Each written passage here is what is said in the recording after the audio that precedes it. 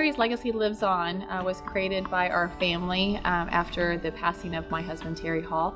Terry was 40 when he unfortunately passed away, stage 4 lung cancer, as a non-smoker.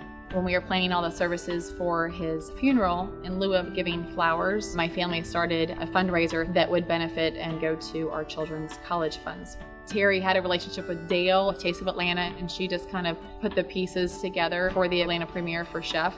My husband is a huge movie buff. The movie is very similar to our story. To have this event in honor of him, it's kind of very surreal. I wish he was here with me just to be able to see all the love and support that I and our children and our company, Happy Belly, which is a food truck here in Atlanta, are getting. I'm sure he's looking down and smiling.